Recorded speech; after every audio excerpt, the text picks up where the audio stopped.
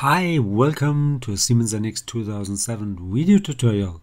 It's a follow-up to the last one, the storage compartment. Today I want to show you some variations for this exercise. So this is the original surface done with an extrude and two fill surfaces.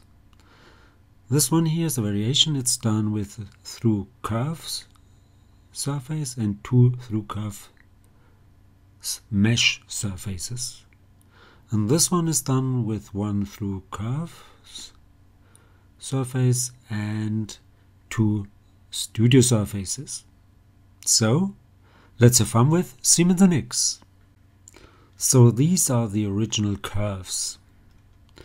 I will need two more lines, so I want to go for a line. And it should start from an endpoint over here and go to another endpoint over there. Okay, the support plane, yeah, that would be okay, but I could select, I think that's this datum plane, no, it's that one. I could use this one as support plane, that one here. Okay, I need another line. Again, should start at an endpoint. That's just to make sure it's really the endpoint.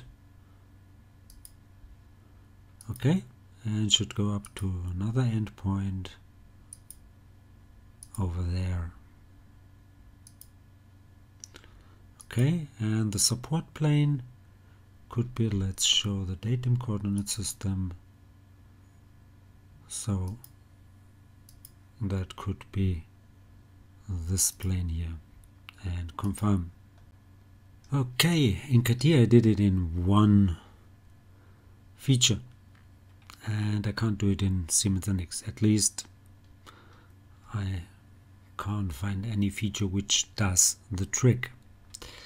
So I have to split the surface into three parts, but I want to show you how to make a smooth curve string anyway. So let's go here for more. No, I'm on the wrong tab. So go for curves, go for smooth curve string, and go for tangent curves and make it like this and confirm.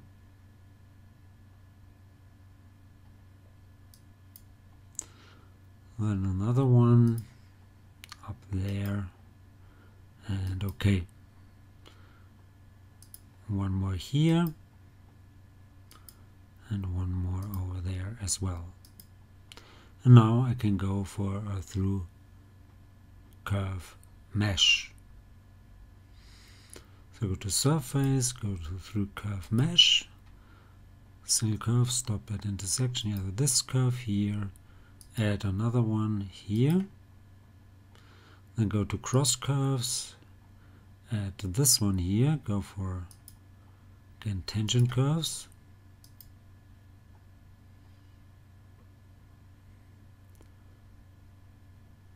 and another one here, and confirm. Now let's see. Yeah, this worked, so it depends on those four smooth curve strings. Now I want to add a through curve mesh like this. I select single curve, I select this one and that one here, and add another one, and that will be only that small edge here. So make sure it's not the edge but the curve string. Maybe deselect it, go here, and it need to be this one, not the edge. If you use the edge you will get problems, so go for this one here, reverse the direction, that's okay. Now go for the cross curves and one cross curve would be this one here. Not all around, so go for, again, single curve, deselect, like this and like that. Add another one, again single curve, stop at intersection, and go again for that single curve, smooth.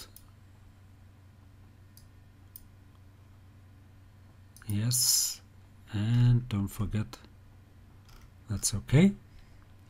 And now we need at least tangency to that surface here, and this was the second guide and the second primary. So the last primary should be tangent to the surface, and the last cross should be also tangent to that surface. And that's okay. Yes, and confirm. Now the same thing on this side. Go for another through curve mesh, select single curve, yes, this one and that arc. Add another one, again only that small single curve, yes. Now go for the cross curves, this one and that one, and just deactivate those, at least at the moment, so we can see if this works at all. Now add another cross curve, and that would be this one here plus that arc. Looks good. Now again, the second last primary should be tangent to that surface here, and the last cross should be tangent to this surface as well. And confirm. And then sew those surfaces together. So go for sew, select maybe this one first, then this one, and then that one, and confirm. Great. Let's hide that surface and go for the second variation. Again, I will need that surface here, and I want to go through curve mesh again. So again, select one line, add another one, this one here, and that's the smooth curve string, not the line before. So now go for the cross curves, and that would be this one here and that one, and then don't need it to be tangent to anything, and confirm. Now for the studio surface, it's the same as with the through curves mesh. So go for studio surface, first go for primary single curve, yes, like that, then add that small line here, reverse the direction, go for the guide cross curves, this one and that arc, and second would be this line and that arc here.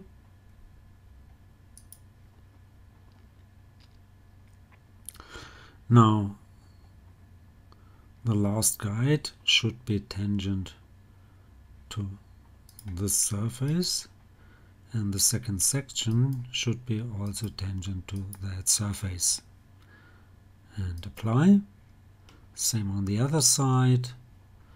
Select this one, add another one, that small line here, then go for the cross curves, that would be this one here and that arc, add another one, again this line and that arc. Now I need the tangency to that surface and again to that surface and confirm. And once again I can sew those surfaces. And okay, let's hide those curves.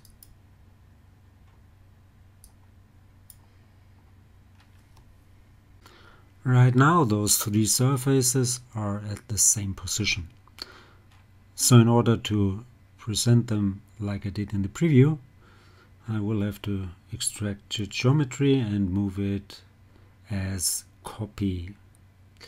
So that's the third one. It should be moved in that direction, 500. The first one in that direction. So maybe hide this one and go for the first one. That's the fill surface right here. Now I want to extract the geometry. So go for home, yes, go for more, go for extract geometry. Make it associative, hide original, that's okay. Select the body, that's this one, and confirm.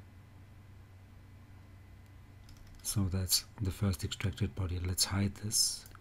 Let's bring in the second surface, this one. This will not be changed and not moved, so I can leave it like that. Let's hide it. And the third one, I need a copy and I want to move it later on. So go again for extract geometry. Again, it's the body, select it and confirm. Now those two bodies have to be moved. So let's go for menu, go for edit, go for move object. I want to move this object at a distance, yes, the vector should be this one here, that direction, and I want to go for 500. And I don't want to move the original, because if I move the original, the parents will be moved as well. And that's not a good idea, because all those bodies will be moved to different but the same location from before. So that would be copy original, yes. Let's go for OK, and it's moved over here. And I have to hide that extracted body. Yeah. Now let's move the first extracted body in that direction. So again, go for move object, select the object, the vector would be in this case that direction, and again I want it to move it 500, and again I want to copy the original and confirm. Now hide this one and bring in the second one. So these are the three surfaces, and now you could go for analysis and do different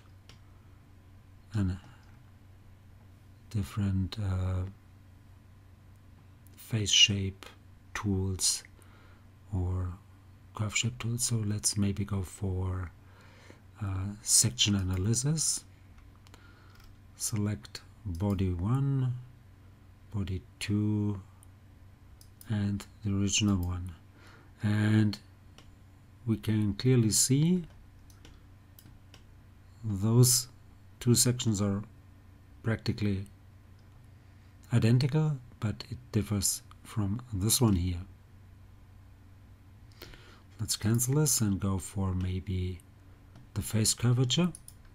Again, select those 1, 2, 3, and that's kind of strange. So let's deactivate this and select only one. So face curvature, maybe the original one, that's this one here. No, that's that one here. So go for again for face curvature, select it, it looks like this, cancel, go for face curvature, select this one, it looks like that, It's quite different from this one. Or go for face curvature and select the not moved one. That would be that Sue here. Looks like the same as this one. And I'm done. So I hope this was helpful. Hope you liked it. If you did like it, please give it a like and leave a comment. If you want to see more, please give it a like and leave a comment. Please subscribe to my YouTube channel. That would really help. And you could follow me also on GrabCAD, Facebook, Twitter, and many more. Thanks for watching. See you to the next one. Bye bye.